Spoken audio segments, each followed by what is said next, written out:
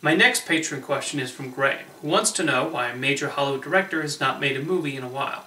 One Hollywood figure I'm curious about is Richard Donnner. He was a rather prominent director in the 80s and 90s, and known for such hits as the first two Superman films, the Goonies, Scrooged, and the Lethal Weapon films. In recent years, however, he seems to have disappeared from the limelight. The last he was seemingly heard from was in 2006, when Superman 2 received its own director's cut. Any idea why he is not heard from as much nowadays? It is surprising Richard Donnner has not directed a film since 16 Blocks in 2006, as he's clearly a well-respected filmmaker with admirers in Hollywood and around the world. One possible reason is that the last few films he directed unfortunately did not perform all that well. 16 Blocks did not recoup its budget during its theatrical run, and Timeline was a major flop. That lessens the number of scripts likely being sent his way. Considering his work on Superman, The Omen, and The Goonies, you certainly cannot call him a bad director, though.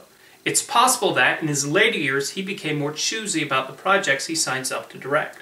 While he worked steadily and frequently between The Omen in 1976 and Lethal Weapon 4 in 1998, there is a 5-year gap between the latter film and Timeline. Two films he had been developing and discussing since 2006 were sequels to his earlier hits. Donner, Steven Spielberg, and Chris Columbus have dropped hints for years about making The Goonies 2. Donner has revealed he has an idea that Spielberg really likes, but it's all a matter of getting the original actors on board and having Warner Brothers sign off on making a sequel. To be honest, I think if a continuation of The Goonies were to happen, I think the most likely scenario now would be a streaming series, like Cobra Kai and the new Mighty Ducks show. Since HBO Max is currently a thing, it's not out of the question. However, it seems to all hinge on multiple parties. Another sequel Richard Donnner has wanted to direct is Lethal Weapon 5. There have been discussions for years, but it has not gotten off the ground. However, Donner revealed in an interview with The Telegraph in December that he is preparing to direct the 5th film in the series. So he still holds a passion for directing, despite being out of the limelight for a while.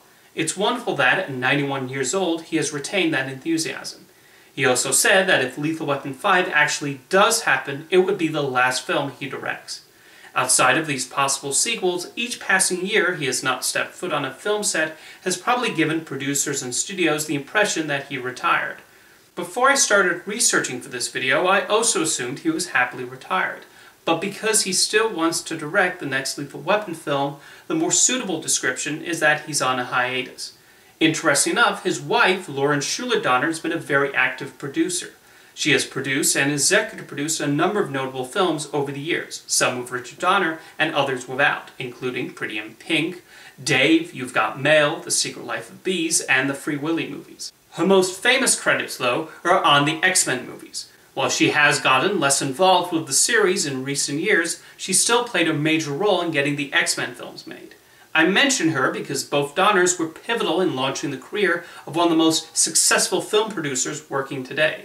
When a young Kevin Feige was offered the chance to work as a producer's assistant, he selected the Donners because Superman is one of his favorite films and biggest influences. However, Lauren Schuler Donner was a lot busier due to her involvement in several films made under their production company. So Feige worked a lot more closely with her, especially on Volcano and You've Got Mail.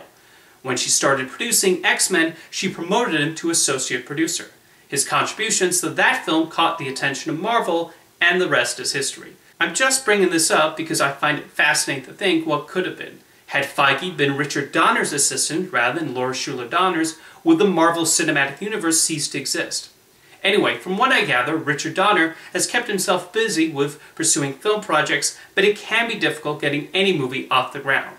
If he does end up directing Lethal Weapon 5, I hope he enjoys himself and makes a swan song he can be proud of. Thank you for your question, Graham.